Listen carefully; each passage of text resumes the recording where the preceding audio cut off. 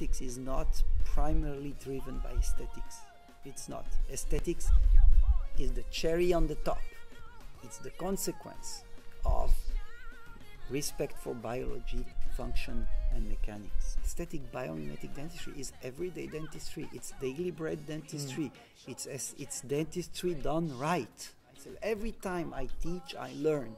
When something bad happens, you can complain about it, you can be depressed about it, you can lament yourself about it, or you can say, okay, what did I do wrong and what can I learn from it?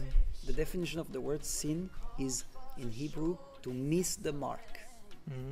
So every day we miss the mark. Quality is not necessarily perfection. It's passion and love. I know who God says I am, what He says I am, where He says I'm at.